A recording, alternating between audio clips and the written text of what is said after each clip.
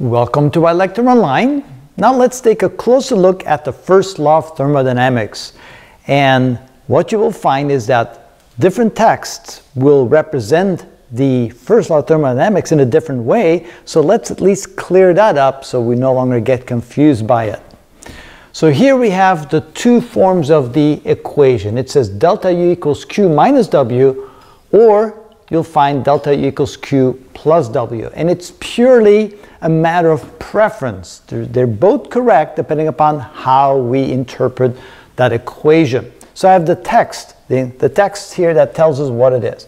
If you see the equation like this, and I prefer that method, that's just my personal preference, because when I went to college, my professors used that form of the equation, and it says that the change in the internal energy of the gas is equal to the heat added to the gas minus the work done by the gas. And let's see how that is represented here. So let's say we start out with a container of gas. There's a piston there. There's a mass on top of the piston. And so we have the weight of that mass pushing down on the piston. And then the pressure of the gas causes the force to push back. The force is equal to the pressure times the area of that piston. And so when the two are in balance, then that mass will then no longer move. So the gas is under certain pressure at a particular temperature, and there's a certain amount of volume.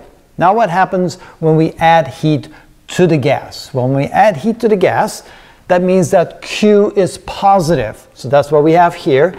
U represents the internal energy of the gas, and Q represents the heat added to the gas when it's positive. When Q is negative, you're removing heat out of the gas. So we add heat to the gas. Well, that can result in two things. The temperature can go up, or the pressure can go up, or both can go up. Now, in our device here, as the pressure increases, it will push against the piston because the force will be bigger than mg until the two forces equal again. And so with a device like this, the pressure actually remains constant. So then the only thing that can happen is that the volume will then increase. And of course, as the pressure stays the same, the volume increases, you will add heat to the gas. But another thing that happens is that since the volume increases, when a gas pushes against something and the volume increases, then the gas does work on the outside. It applies the force, it expands the volume, and gas does work. When gas does work, it pulls energy out of the system. So therefore, we have the change in internal energy is equal to the heat that we add to the gas. And if the gas didn't do any work, all that heat would go into the gas, and that would be the change in internal energy. But since the gas also does work, some of that heat is used to do work, and so it gets then removed from the gas. And so therefore, the internal energy of the gas is simply heat added to the gas minus the work done by the gas.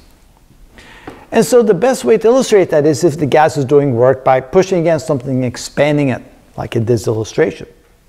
But sometimes you'll see the equation like this. It's equal to Q plus W, and students get concerned because they say, well, when do I use negative, when do I use positive, and is one of them correct and the other one wrong? Well, if you express it like this, the change in the internal energy of the gas, same thing as before, equals the heat added to the gas. There's no difference there, but now it's plus the work done on the gas. So if instead we compress the gas into a smaller volume, that means we're doing work on the gas, that causes additional heat to be added to the gas. So instead, if we add heat to the gas, then Q will be positive. And then if we compress the gas at the same time, then additional energy goes into the gas, and that's why it becomes plus. So they're both perfectly fine, they're both correct, it's just how they're defined. And you can work all the equations and all the problems using either one of the two expressions of the first law of thermodynamics. It will make no difference. It's simply your preference. So one more thing here is that there's two more equations that we should always use in tandem with the first law of thermodynamics. The first one is the equation of the state of the gas, right? That the pressure times the volume of the gas always equals nRT, where n is the number of moles, R is the gas constant, and T is the temperature in Kelvin.